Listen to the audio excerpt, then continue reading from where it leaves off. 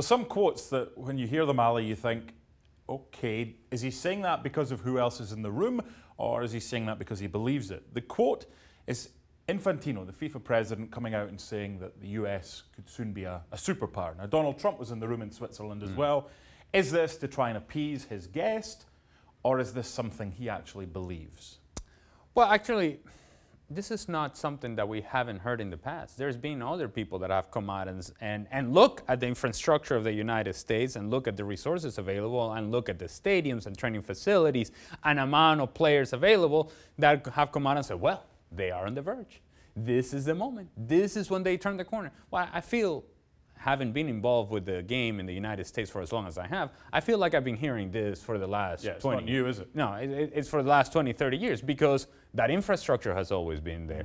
And the training facilities and the amount of players and the interest and so on and so forth. Yes, it continues to grow to some degree, but that presence and that thought and almost that willingness and hope and wishfulness that the U.S. is about to turn the corner seem to have been there for a long time now.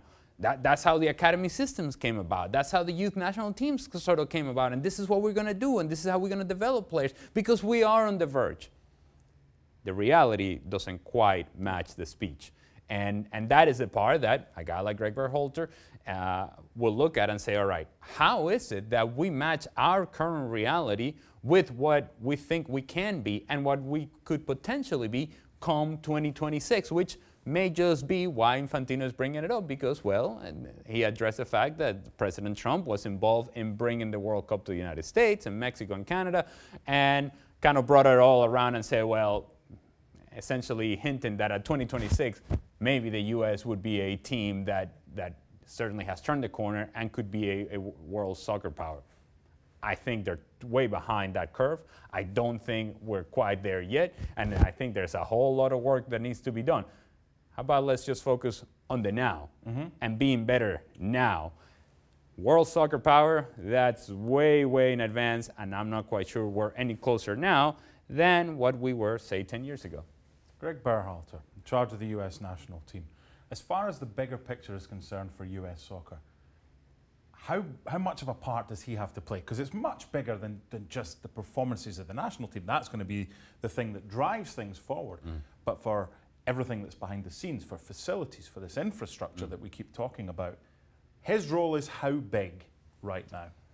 Well, it's big within the finite structure of the full national team. But I don't think that the impact, we can diminish how big it can be. Because if you have a full national team that does very well, that is competitive, that is recognized around the world, that people are excited to be a part of, that American players are selling themselves or they're part of the market in the international market, and that those players are going for high prices, all those things drive the interest of U.S. soccer and drive the interest of people around U.S. soccer. Here's the thing. We don't ever sit back and say, let me tell you something. I saw that U16 team for the national team. They were great. That conversation doesn't happen. It doesn't happen with the casual fan. It doesn't happen with the hardcore fan. They are talking about the full national team. And if the full national team is doing well, then everybody thinks everything underneath is a trickle-down effect and everybody's doing well. Nobody ever says, hey, you know, the U18s, the U19s, the 21s, what are the 20s, they're doing great. No, no, no. What we care is, all right, all those teams do well, develop players, and then you get to the full national team so that those guys can be what they're expected to be, and that this team is expected to be. I think right now, the expectations for the U.S., for people within U.S. soccer, they're very high. But I do not know that the group of players that is available actually matches those expectations. And in that gap, that's the one that you're going to have difficulties closing, because you can expect everything you want, and Infantino can say anything he wants, but if the results don't back it up and the players don't back it up, the U.S. isn't exactly moving forward. Yeah, rather than be a world superpower, just let the US qualify for the next World Cup, a step at a time.